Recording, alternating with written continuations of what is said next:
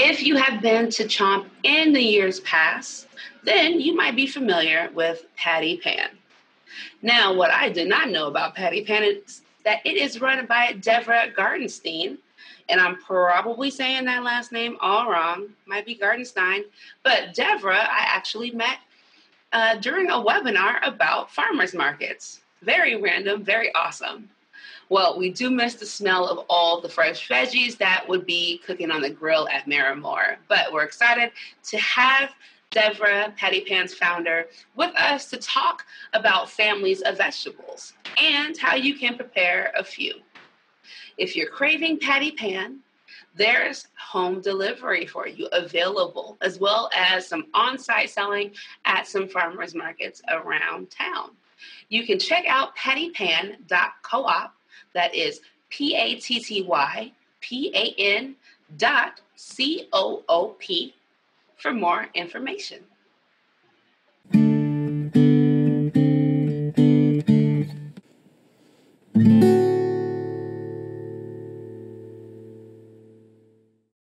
Hey, I'm Dev. I am the founder and one of the owners at Pattypan Cooperative.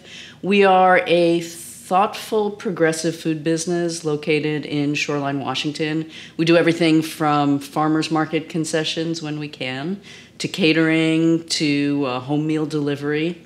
And today I'm just going to show you a bunch of vegetable families, because vegetables, like people, grow in families. So the first vegetable family I'm going to talk about is the Brassica family. They include broccoli, cauliflower, cabbages, a lot of really hardy leafy greens like kale and collard greens. They're also known as cruciferous vegetables because when they get big, the stalks split, and they split in a cross pattern. So here is kale. We have a couple of different kinds. This is a curly green kale.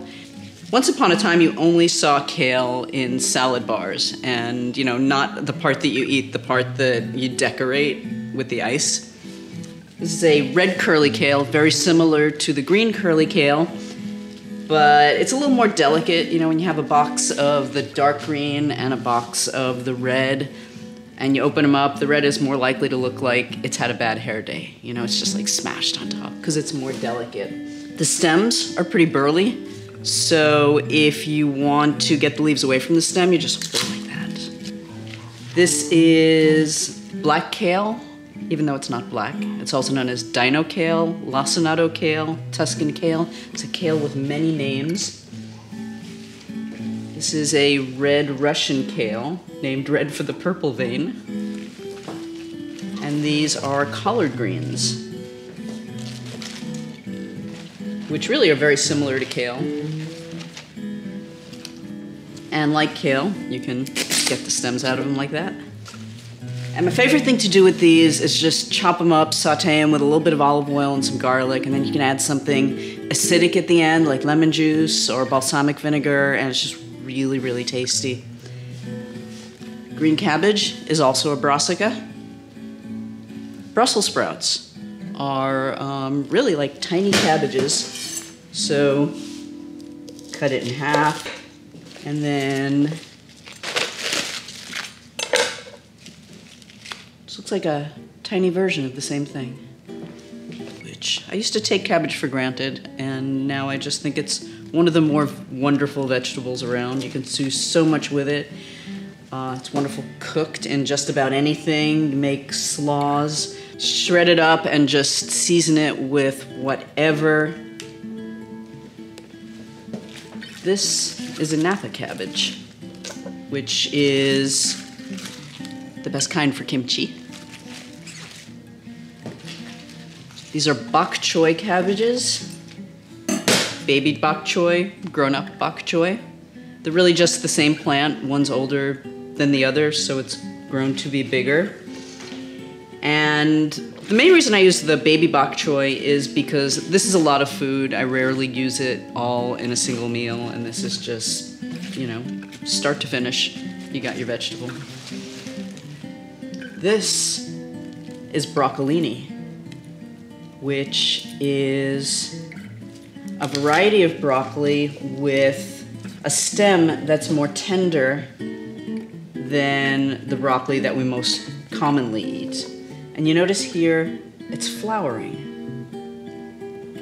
And, you know, a lot of these plants, because they're cousins, when they're growing, they look really similar to each other. Like kale, at a certain point in its growth cycle, is going to sprout these same kinds of yellow flowers.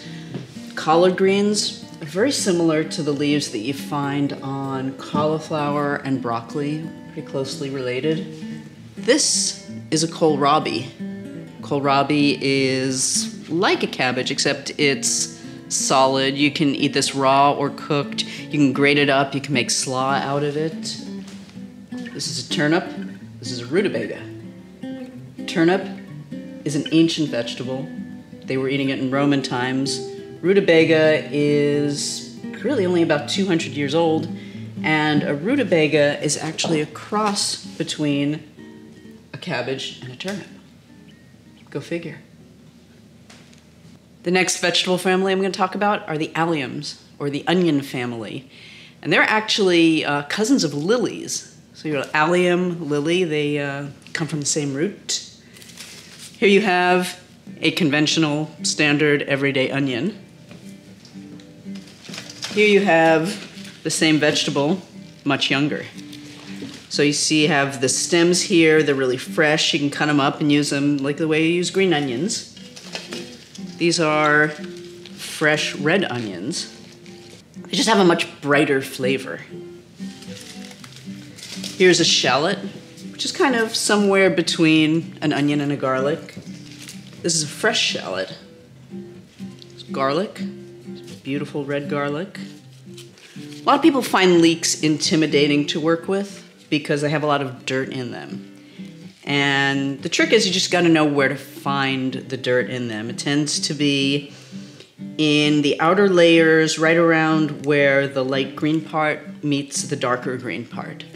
The best way to cut and clean a leek is take off the top, then you cut it a little bit off the end, cut it in half lengthwise, and then you find the dirt. So it's just in those outer layers. And so you want to rinse it after you cut it lengthwise.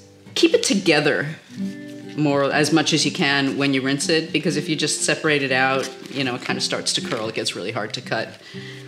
So a leek, make wonderful soup. And these are chives, which really are oniony herbs. And when you work with alliums, the onion family, it's nice to use a bunch of different ones, sometimes in the same dish, and you get some really nice layers of flavor there.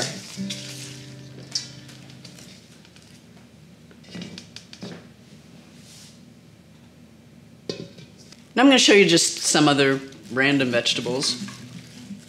These are Romano beans, and these are your everyday green beans. So as you see, these are a lot bigger than these, so if you get impatient trimming green beans, you get a lot more green bean for the amount of work you do with the Romano beans. They also have great flavor, and they're a height of the summer seasonal vegetable, so they have that special appeal as well. Now these are dandelion greens, just like the dandelions that grow in your yard. They're actually great for your liver and your kidneys. They tend to be kind of bitter. The best thing I ever did with them, cooked them with some unsweetened cranberry juice, and the bitter and the sour worked really nicely together. There's a parsnip. It looks like a carrot.